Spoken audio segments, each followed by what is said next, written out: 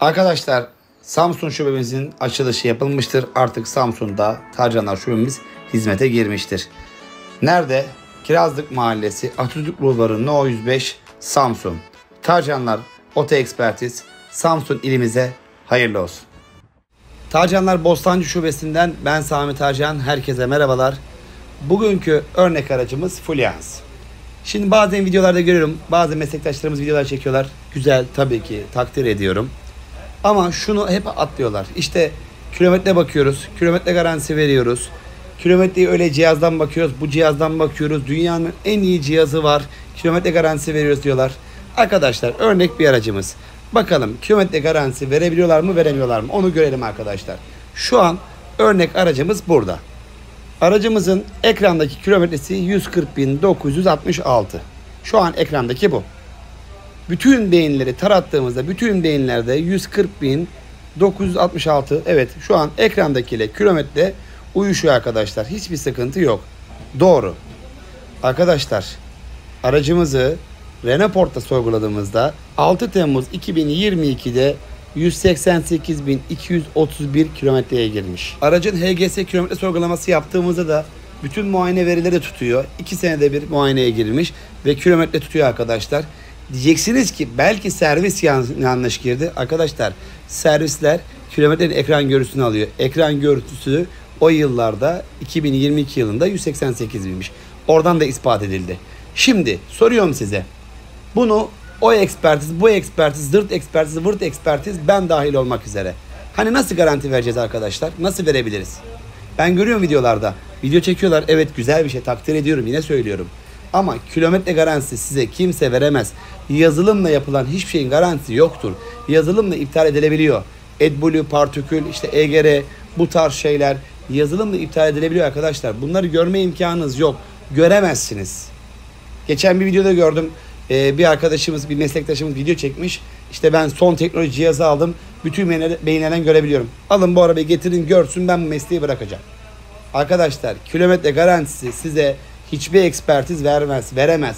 Servisler veremiyor. Komple bilgi almış, yetki almış servisler bile size kilometre garantisi veremezken bir ekspertin kilometre garanti vermesi yoktur arkadaşlar.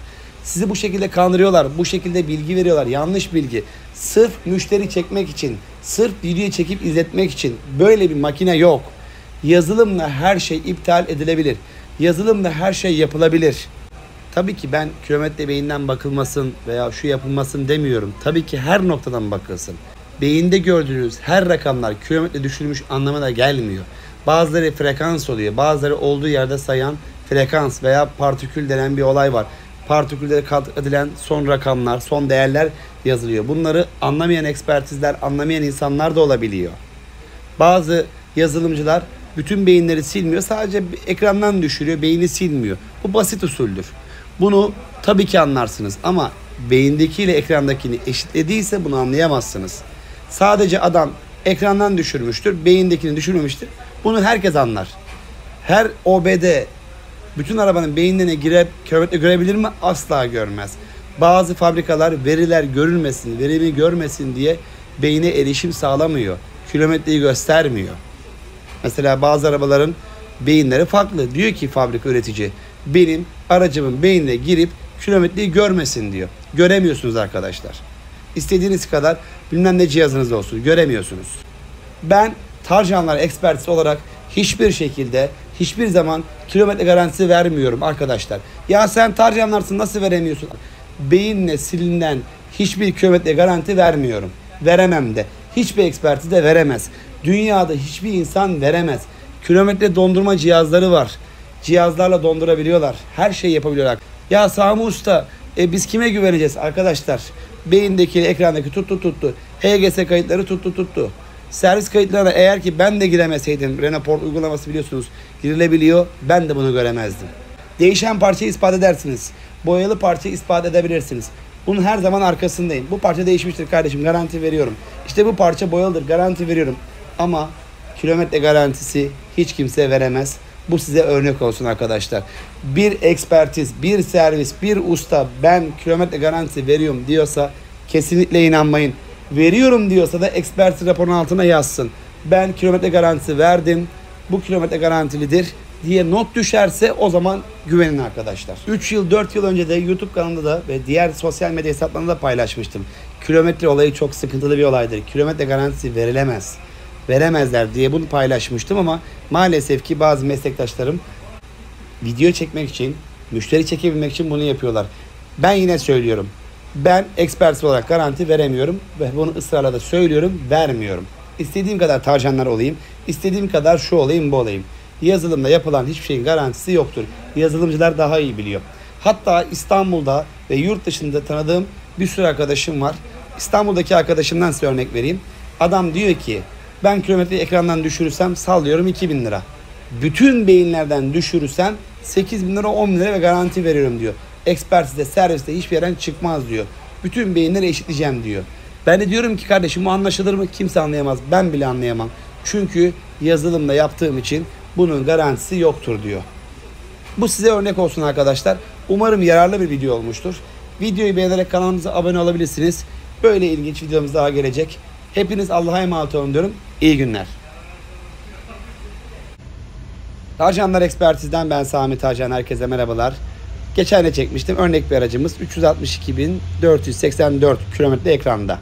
Şimdi arkadaşlar beyine bakıyoruz. Bakın beyinde de 362.484. Yani beyindekiyle ekrandaki tutuyor. Geçen de videosunu 2015 arkadaşlar alın bir örneği araç.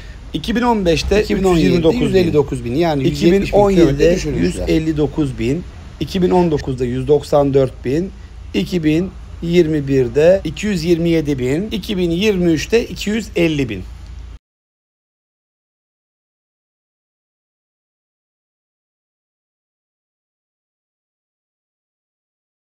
Şu an aracımız 362 binde. Beyinde de 362 binde veriyor. Bütün beyinlerde arkadaşlar sadece tek beyinde değil. ABS, airbag beyni, o beyni, zırt beyni, zurt beyni. Şimdi ben bu ekrandaki beyni tuttuğuna göre bu aracın kilometresine orijinal demem gerek. Doğru mu? HGS kaydına bakmasaydım. Alın size örneği. Arkadaşlar geçen Fluence'da çektiğim örnekle bu örnek olsun. Kilometreleri beyinden silebiliyorlar demiştim. Bu da size ikinci bir örnek olsun. Daha nasıl ispatlayabilirim arkadaşlar? Bütün veriler önümde. Daha önce de çekmiştim. 3 sene, 4 sene önce, 5 sene önce de arkadaşlar kilometre düşürme olayı yapıldığı takdirde beyinden silinmişse hiç kimse göremez. Yine söylüyorum. Tarjanlar Ekspertiz olarak ben kilometre garantisi veremiyorum. Örneği de burada, örnekleri de burada. Hiç kimse de veremez. Sami Usta canın mı yandı böyle video çektin? Hayır arkadaşlar. Bana geliyorlar abi işte zırt ekspertiz kilometre garantisi veriyor. Vırt ekspertiz kilometre garantisi veriyor. Arkadaşlar veremez diyorum. Ya abi nasıl veremezsin diyor. Nasıl verebilirim abi diyorum. Nasıl verebilirim? Adam beyinden silmiş, silebiliyor.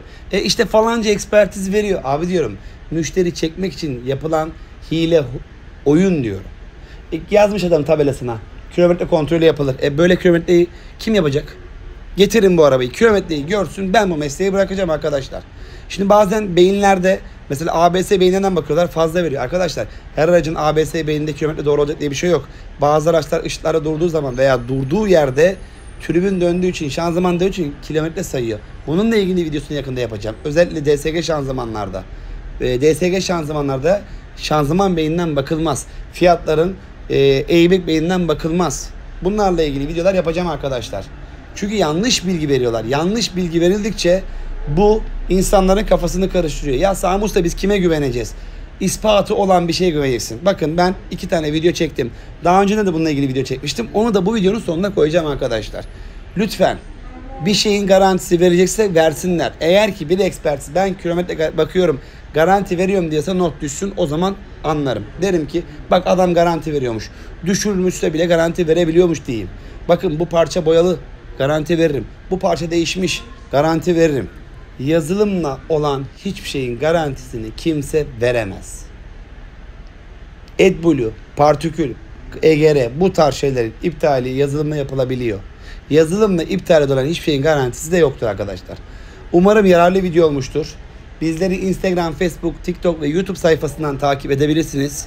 Hepiniz Allah'a emanet olun diyorum. İyi günler. Tarjanlar Ekspertiz'den ben Sami Tarjan. Herkese merhabalar.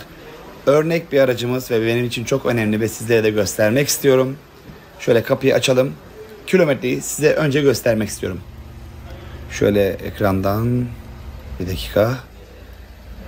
Evet, aracımız şöyle 72.307. 72.000 kilometrede. Kilometreye dikkat edin. Arabanın şöyle etrafına dolaşayım size. Bir iki parça boya var. Değişenimiz yok. Şöyle yıpranmış bir arabaya benzemiyor. Şöyle etrafını dolaşalım. Hatta içini göstereyim size. Koltuklarda herhangi bir yırtılma, böyle aşınma, deforme çok bir şey yok. Arka tarafı da göstereyim. Şimdi motorun üst kısmından da size böyle aracın temizliğini göstermek istiyorum. Bakarsanız gayet temiz ve düzgün duruyor. Her şey şu an 10 numara, hiç problem yok. Şimdi dananın kuyruğu kopacak arkadaşlar ve bunu size göstermek istiyorum. Araca HGS sorgulaması, kilometre sorgulaması yaptığımızda 2020'de 106.099, 2022'de 248.048. Yani 248.000'de şu an araç muayeneye girdiğinde, ekranda 72.000'deydi. Gördünüz, 72.000'de ve 248.000'de. Şimdi beyin taraması yaptık. Beyin taramasında kilometre sorguladığımızda beyinde 72.000, ABS beyninde de aynı şekilde 72.000 küsür gözüküyor. Gördünüz değil mi arkadaşlar? Kilometreyi düşüren şahıs ya da şahıslar bütün beyinleri sıfırlamışlar. Aracın ekrandakiyle beyinleri eşitlemişler. Daha önceki ekspertiz firması da ekspertiz yaptığında burada da 72.000 gözüküyor.